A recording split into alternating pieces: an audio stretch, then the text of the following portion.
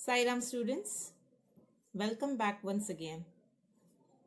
In this session of English literature, we are going to continue with part 3 of English New Voice, chapter 13, Tremendous Tree. We completed this chapter in the earlier 2 lectures, but in this session, we are going to go through its value points and also we'll discuss the vocabulary that are part of this lesson. So let's get started.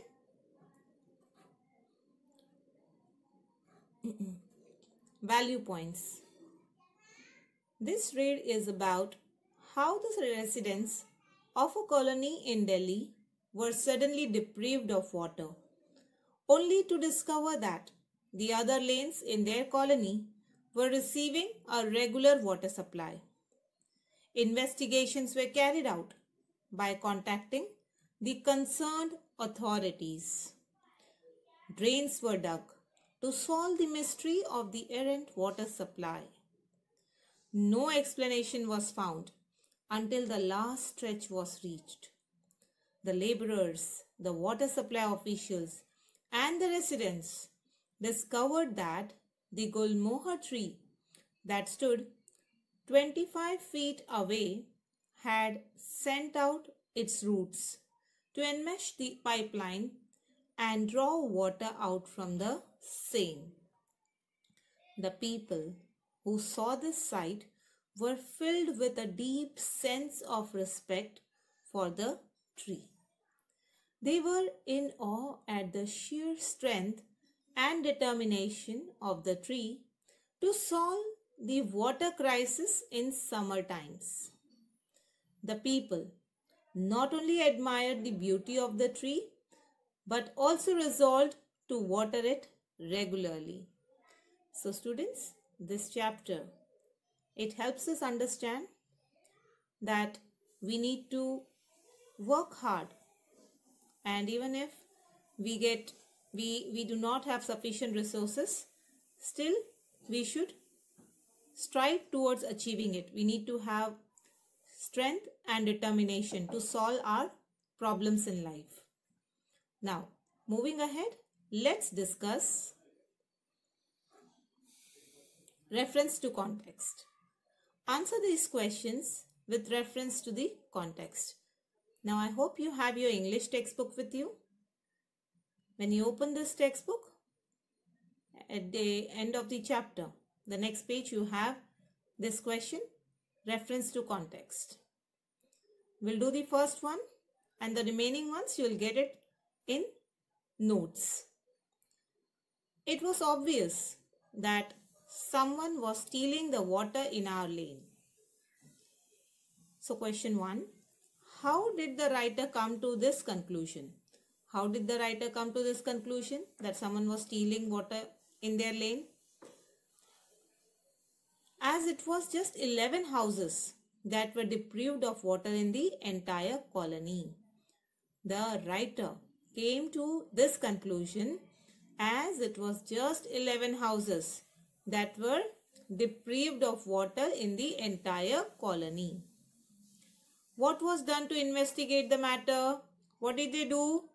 The next step was to complain to the relevant authority to look into the matter. So what did they do?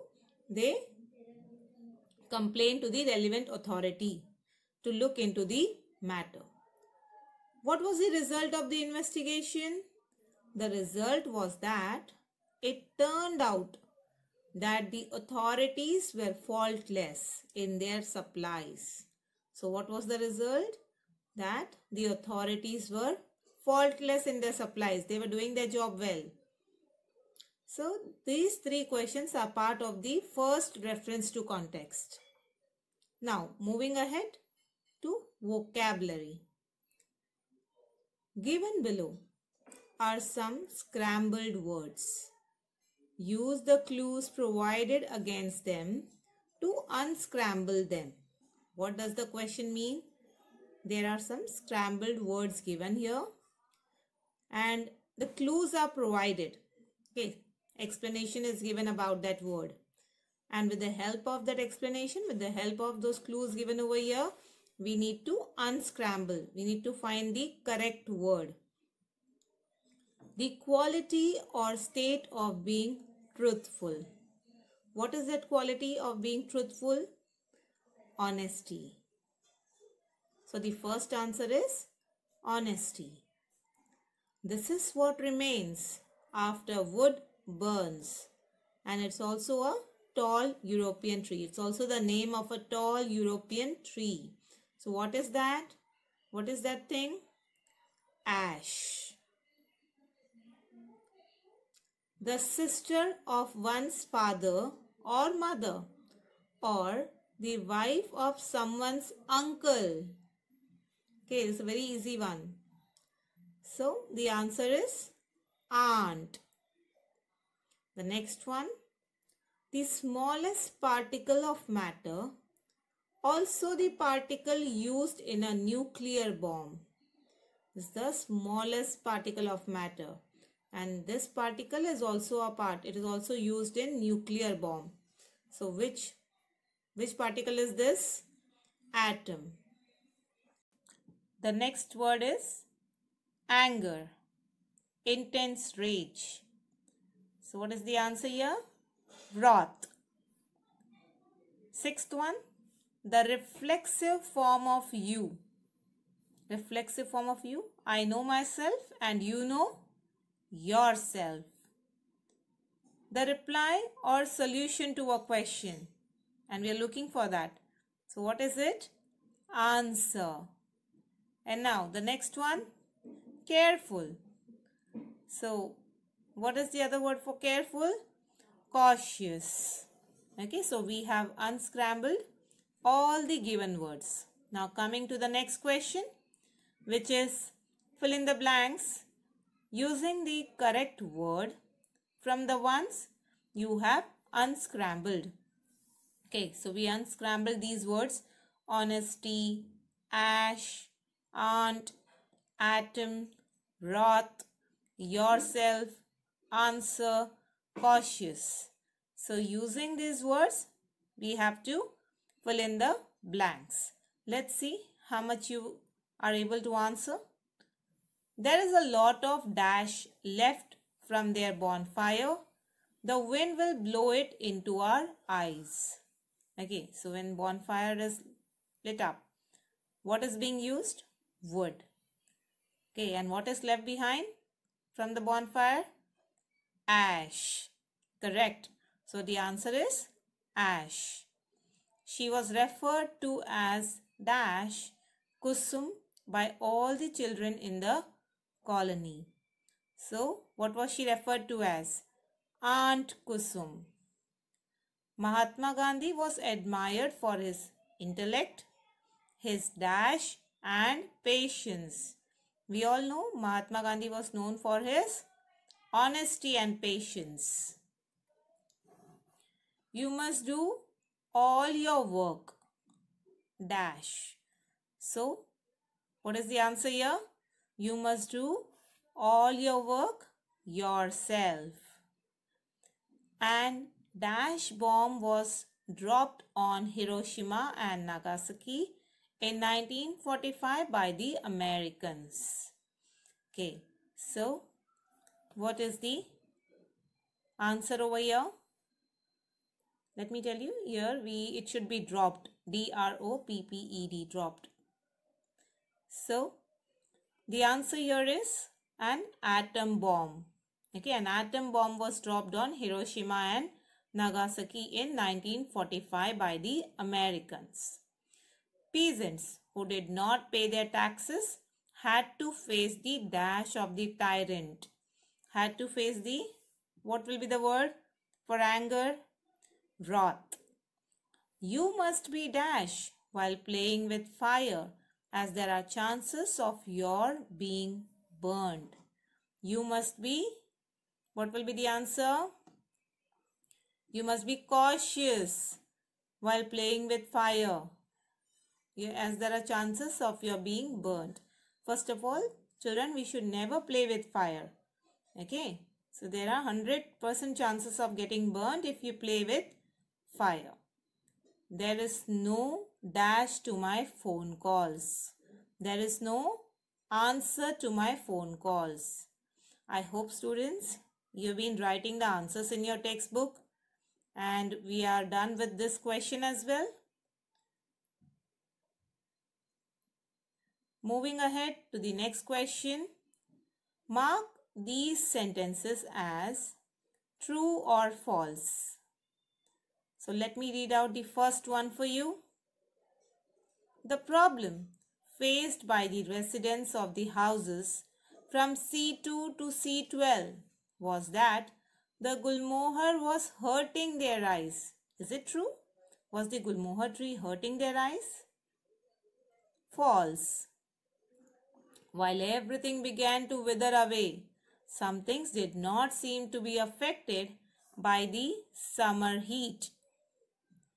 These were the people who lived in the colony. So, is this the answer? Is this the correct statement given over here? While everything began to wither away, some things did not seem to be affected by the summer heat.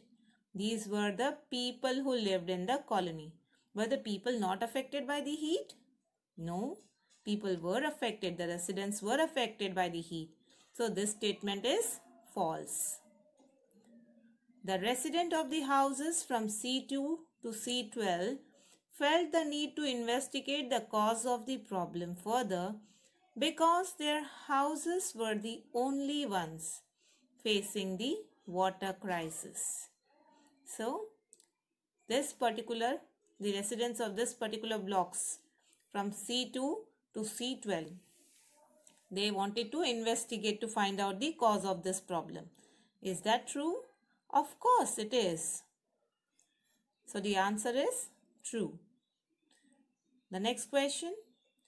At the end of their investigation, the water supply folks found that the roots of the gulmohar tree had thrust inside the water pipe. Is this statement true? Yes. When the water supply officials, the laborers, when they unearthed the place, they found that the roots of the gulmohar tree had pushed themselves inside the water pipe. So this answer is absolutely right. It's true. Now the next one. The tree managed to survive because its roots grew subroots that pushed through the pores of the cement water pipes. So students, you remember that the tree has its subroots, those thin hair-like roots. They thrust themselves into the minuscule pores, into those minute pores of the cement water pipes. So this statement is also true. So with this, we come to an end of this discussion. We have covered vocabulary. Then under vocabulary, we have covered the unscrambled question. Then we have covered fill in the blanks and also true or false. So now there are a few question answers and a few reference to context. So these will be provided. Both these questions, the remaining part will be provided in your notes. So I hope students you enjoyed this lesson and had a great time. And now the home assignment. Students, the activities that we discussed today has to be written in your English notebook. Okay, you don't have any link, but then you need to complete this activity.